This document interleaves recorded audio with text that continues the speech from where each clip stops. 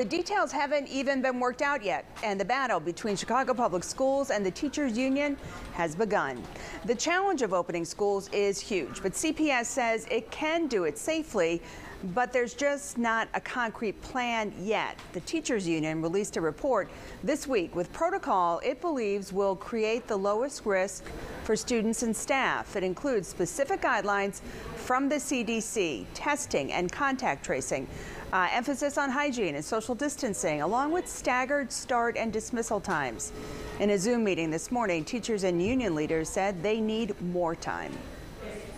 I love my job. I love my students. And if it were up to me, I would return in the fall.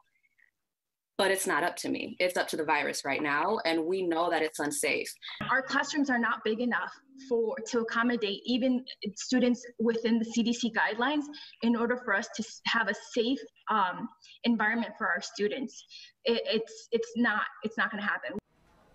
CPS responded this morning saying a preliminary framework for the new school year will be introduced this week to gain feedback from students, parents, and staff. But a decision on the potential for in-person instruction will not be made until closer to the school year, when we can fully assess the public health situation at that time. So there are so many moving parts that the union doesn't feel like members and students will be adequately protected. So right now, CTU believes remote learning is the best option if you need to make a decision right now for the fall.